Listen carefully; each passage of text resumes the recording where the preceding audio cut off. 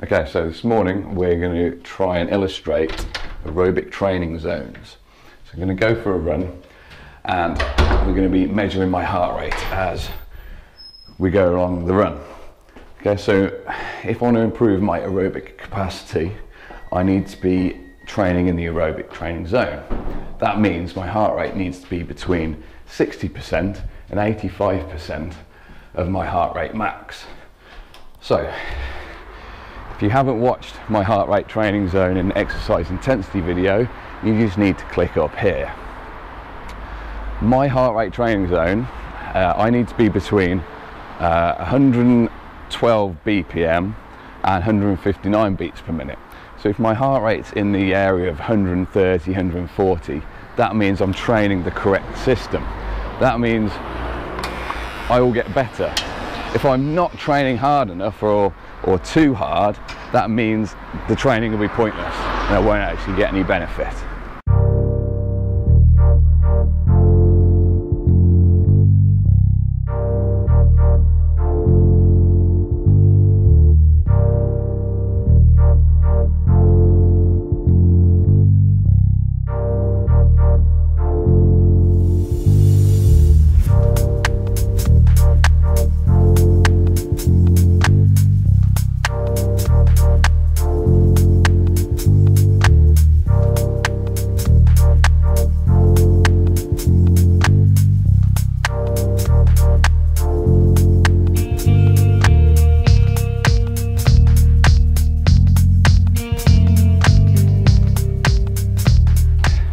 Okay, so I've just been running for the first 10 minutes.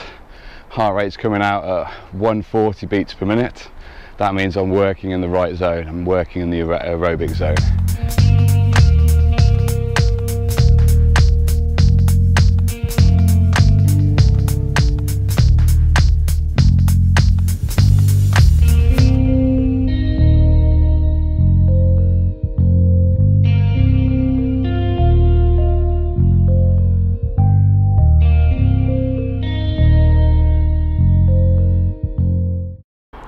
Okay, so I've been running for 20 minutes now.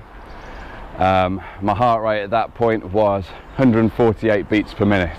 That means I'm still in the aerobic training zone. I'm getting towards the top now, so I don't want to exceed 159 beats per minute.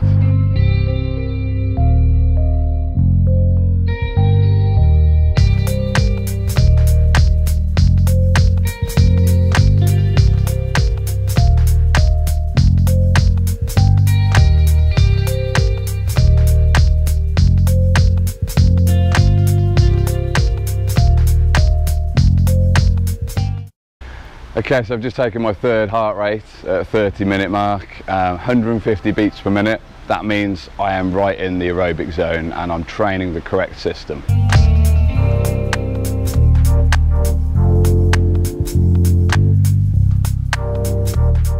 Okay, that summarises my run today.